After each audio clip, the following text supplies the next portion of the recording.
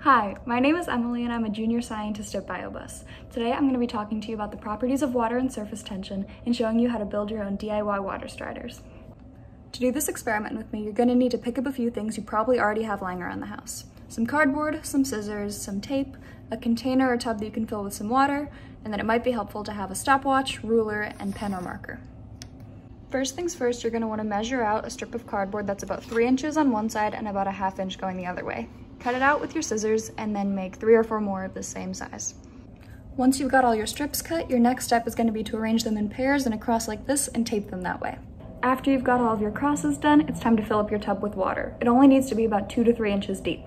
So water is made up of lots and lots of tiny molecules, and between each of the molecules there are strong attractive forces that keep them together. At the top of a body of water, all over the surface, those forces are really strong, which creates a surface tension.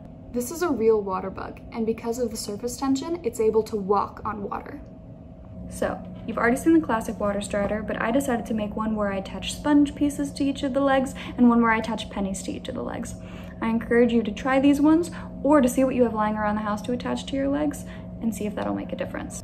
So a real water bug's legs have a hydrophobic surface. Hydrophobic just means something that repels water. Hydro, water, phobic, not into it. This is part of the reason why they can walk on water. Cardboard absorbs water, but if you want to try to vary your experimental conditions, try making the water bugs out of something hydrophobic or giving your bugs some hydrophobic legs. Water surface tension is super duper important in science and in everyday life. Water's high surface tension is the reason why rain comes down in spherical droplets. It's the reason why so many plants and animals, like the water bugs, are able to float on the water surface, which is really important for the ecosystem.